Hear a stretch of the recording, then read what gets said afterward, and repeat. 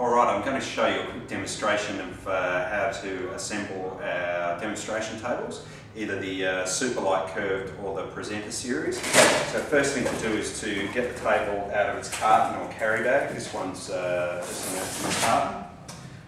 There's only three components in its simplest form to the tables. There's the base, there's the top, and there's a shelf, so it's pretty straightforward. Now in terms of figuring out which way the base goes up, the easiest way to figure that out is just to look for these little tabs which sit at the bottom there for the shelf, little fold out tabs. So if the tabs are at the bottom, then you've got it the right way up. So first thing I'm going to do is to put my shelf in.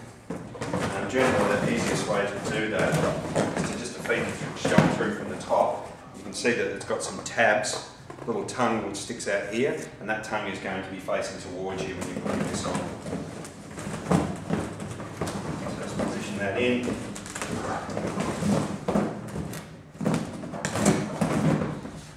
Push the shelf down and into place. It has locked like that.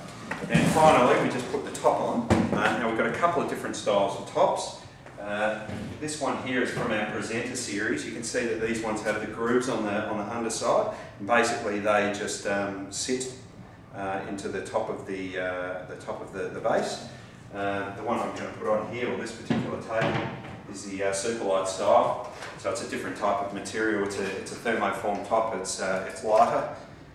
So you just position that like that. Basically just go around and make sure that it's locked neatly into place around all the edges.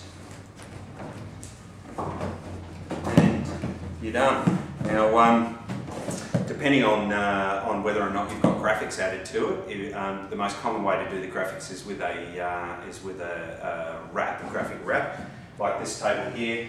So the final thing you would do would be to actually unroll the graphic and just attach it with Velcro like that. So just then go and wrap that around the table, stick your top on, and you're done.